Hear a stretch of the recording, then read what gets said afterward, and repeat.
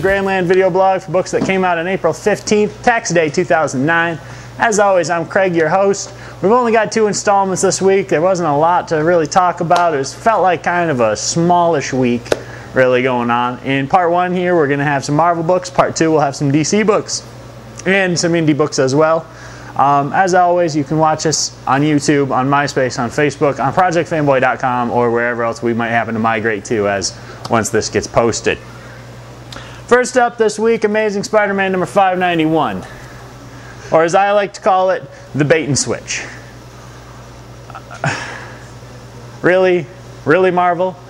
I've tried to defend this book through hundreds of thousands of criticisms, of slings and arrows, of people saying the marriage was better than this. You know, it was a mistake to get rid of the marriage. I've been fighting and saying, look, it's not about the marriage, it's about telling good stories. You know, the secret identity thing's not really important. So then in 590 we get the whole teaser of the secret identity, you know, and we're like, okay, it's going to be good. You know, the first part is good, and then there was this midweek interview where Dan Slott basically said, look, 591 is going to have something that everybody's going to have to deal with. Here I'm thinking, okay, you know, secret identity resolution. We're going to have to figure out why nobody knows Spider-Man's identity. And then here they go, they just gloss it over. It's just, nah, well, you know, we'll just pretend, you know, there's some sort of mental block. Look, I don't do that to Spider-Man a lot. In fact, I think that's the first time I've thrown a Spider-Man book, but I had to. It was that bad. And yes, the ending is the real part that Dan Slott was talking about when he said, you know, the Marvel Universe will have to deal with the fact that there's a new mayor of New York City. And I appreciate that, and I appreciate the fact that we've jumped forward in time in this issue. But I feel like most of it with the Fantastic Four story that started in the first part in 590 was just thrown by the wayside just so we could get to a convenient reason to fast forward 6 months or whatever it was, you know. 2 months, I think it was. You know, just fast forward a couple months and go into something else, and then you know, replace all that election drama and get the new mayor in, and ta-da! There we are. Now we have a good setting, but we have a bad book that got us there. Much like Brand New Day, One More Day. In general, One More Day was a terrible story, but it got us to a good place. We got some good stories. Now we get another bad book that gets us to another new place. I want a good ending to that Fantastic Four story. The first part was so good, the second part deserves to be good, and they just dropped the ball. That's all there is to it. Next up, Captain America number 49. Brubaker continues to just twist at us and play and create these crazy ideas in our heads about, you know, what's going on with Sharon Carter and Sam Wilson. There's really not a lot of Captain America. There's not a lot of Bucky in this book, really.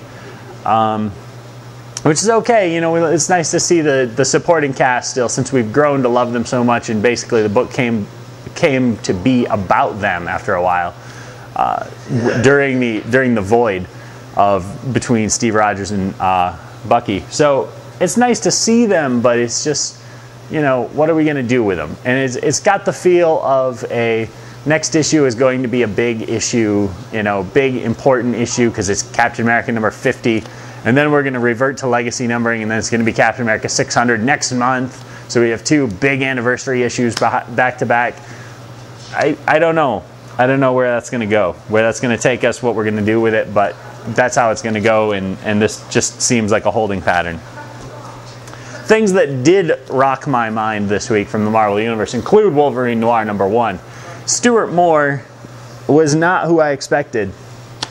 I thought, you know, okay, the first one, we had the good writers. We talked about this with the Daredevil Noir, you know, and then the second tier of Wolverine and Daredevil, it's like, all right, we're just going to put some other writers on it. Stuart Moore was not who I expected, and clearly he should have been on this project from day one, because it is amazing. This is quite possibly the best of all the noir books that have come out, and it sets a very, very high watermark for future noir books to reach to. incredible. It's not just what X-Men Noir was, where it was, you know, all this insidey, jokey, you know, you've got to know who Mariko Yoshida is, you got to know who Creed is, you got to know who, you know, all these different characters are. It's not just about name dropping. It's about telling a fantastic noir story with a detective that just happens to be James Logan, which is an amazing name, much better than James Howlett. But yes, I cannot say enough about this book. This is great. This is quite possibly one of the best books I read this week. Definitely from Marvel. Lastly from Marvel this week, X Factor number 42. Peter David, after 3 big cliffhanger, don't spoil it to the internet jokes, decides to give us a preview page, which is hilarious, and basically says, you know, in the next issue, all this is going to happen. Go tell it on the internet, I dare you.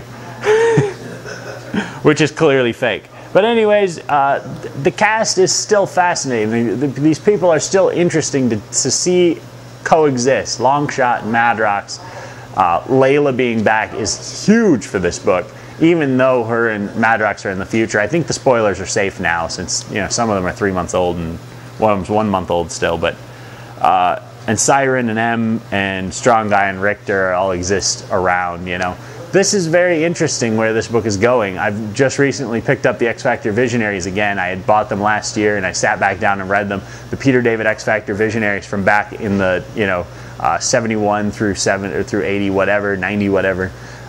That chunk of the X-Men, or of the X Factor story written by Peter David, when this team had first kind of become X Factor, you know, it was awesome. It was really good, and it had this feel to it. You know, they didn't always sit around the base and then all go out together. You know, they all kind of existed sort of as a non-team, which is something that Peter David does very well when it comes to team books.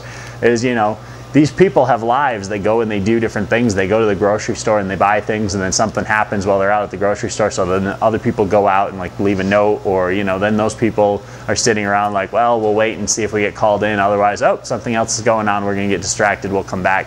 You know, there's multiple plot lines, but it all works well together, which is very nice about this book. Very solid stuff. Not as good as Wolverine Noir, however, which I'm going to hold up just one more time. Get this book. Or the other cover, if you can find it. This cover as well. I think this cover's better, but still, get this book. It's amazing. It was the hotness.